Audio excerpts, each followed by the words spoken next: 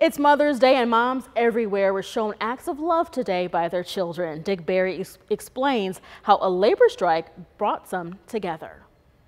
Mother's Day on the picket line at Mercy St. Vincent Medical Center.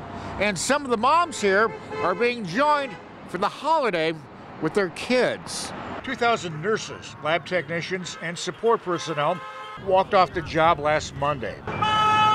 They're receiving plenty of support from throughout the community, but Sunday got it also from their sons and daughters.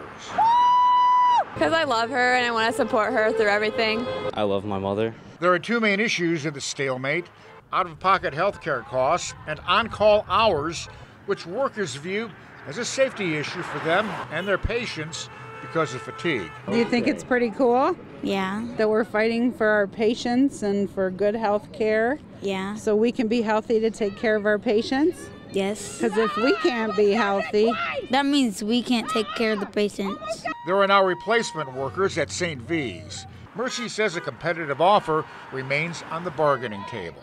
We're actually shocked that we've been out here this long, really.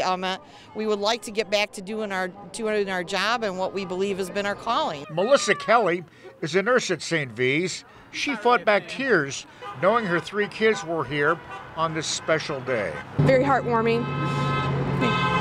Knows that they love me.